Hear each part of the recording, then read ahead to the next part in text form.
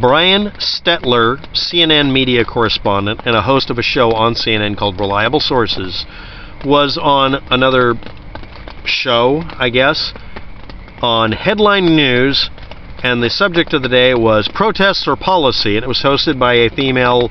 I think she was wearing glasses, but she had blonde hair, and she was doing every single maneuver and tactic that Bill O'Reilly is notorious, nay, infamous for, including interrupting somebody. So I'm going to take away her effect and read what he said. Now, it's a statement, and I'm going to read it.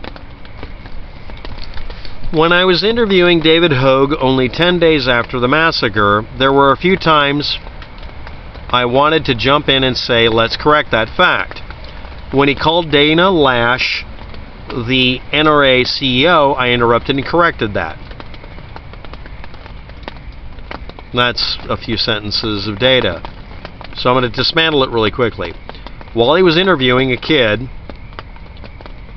a little over a week after a bunch of his friends might have gotten killed or people were shot at in his school, there were a few times he wanted to jump in and stop David Hogg from talking, interrupting him, and correct him when he made a mistake about something, like getting the name of the National Riflemen's Association's head or CEO wrong.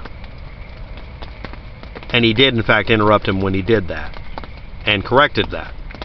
And then they moved on. But David Hogg, being young and maybe overwrought, he basically decided to not correct him on a bunch of stuff. That is not him saying, I'm admitting that I let David Hogg lie on my show. Let's tear that apart. You'd have to show that David Hogg lied. All you'd have to do is find the show and find examples of David Hogg saying something that is demonstratively untrue, which could be a mistake, and that by saying those things that are not accurate, that it benefited him for some agenda or something and was misleading. Nobody's posted a video like that showing these two talking and tearing it apart. Why wouldn't you do that? Isn't that where the lies are? Why is it? Okay, well, maybe one of you will point me to the video where that's done, because that's the point. Your assertion is David Hogg lied. Prove it. Not that someone said it. At best, you're saying that Brian Stelter said he thought David Hogg was lying. That's not what Brian Stelter said. I'm not shoving words in his mouth. That's the direct assertion here. That this guy was on some show on HLN and said, effectively, in effect, that David Hogg lied. No, what he said is David Hogg got some stuff wrong because he's a dumb kid, and he corrected him a couple of times, but he didn't correct him all the time because, honestly, he just let him go because it was very soon after the shooting, and he didn't want to interrupt him. Now let's talk about the tactics of the blonde lady that was apparently interviewing or grilling Brian Stelter. I don't know who she's with. I've never heard of her before. She's aggravating as hell. She deliberately interrupted him. She tried very hard to make sure he couldn't complete that sentence. She kind of nudged him, no, I'm going to keep talking. I can be louder than you are and more screechy. Okay, now you shut up. Now I'm going to say my assertion, and now I'll let you complete your sentence while I sit here and go, yeah, whatever, Active listening is when someone's finished talking, and you, so that they'll keep talking. Passive-aggressive listening is what she's doing. She's trying to get him to shut up. I don't know what her agenda is. She has one. And people who watch this, if you really want him to be uncomfortable and unhappy, we all like watching Trey Gowdy grill somebody who deserves it. This lady is simply interrupting him to make sure the soundbite sticks, so he wouldn't be able to complete a sentence. And you see this a lot on Fox. And I'm like, shake for me, girl. If you're going to do a Robert Plant impersonation, do a better job. Yes, I actually said that to someone. He's like, what? I said, you're doing the Fox News. Sound like you're having a experience. Stop it. You're not going to interrupt me. I'm not going to let you. And you're going to acknowledge you did it, or we're ending the conversation. Well, I'm not. No, you will admit you did that, because it's a tactic. I don't care if you learned it from your mom. And then I just make it much more uncomfortable for them. I'm good at this shit too. You notice how I interrupted myself here and you don't remember what we were talking about? Is it effective? How many of you actually watched that video and remember what the guy said? Or did you remember going, aha, I got you, because that's what she's doing. It's a tactic.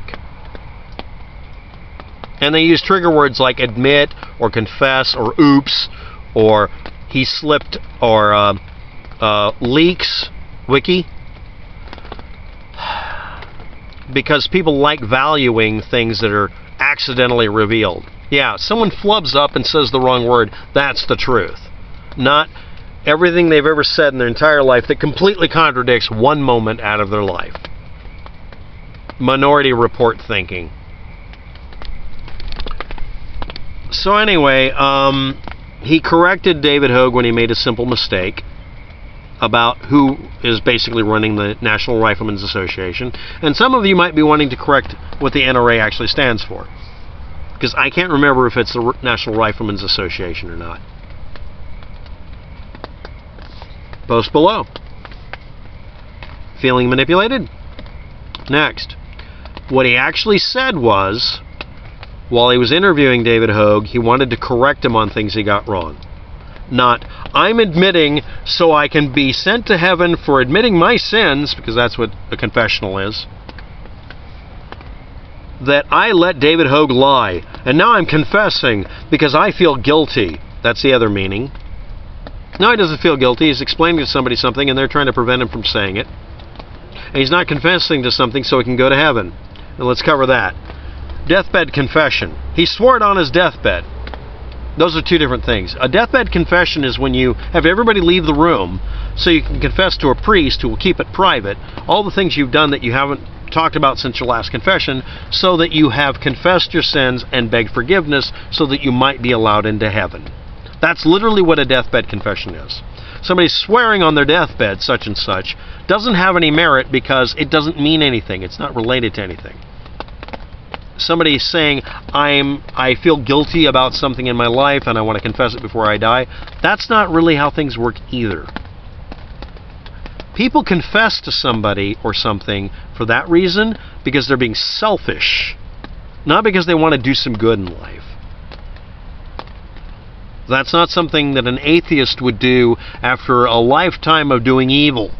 Why would you do that? That would just make it to where whoever inherits your house isn't going to get anything.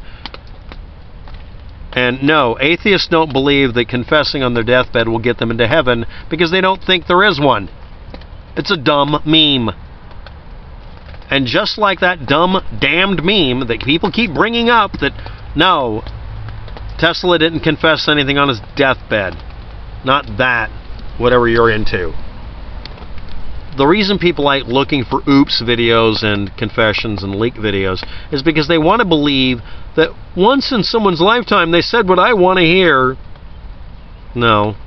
And in the video, Brian Stelter does not say or confess or admit that David Hogg was lying or assert it. And even then you'd have to prove David Hogg was lying. Or that he really thought he was lying. There's no indication of any of that. This is a stupid meme.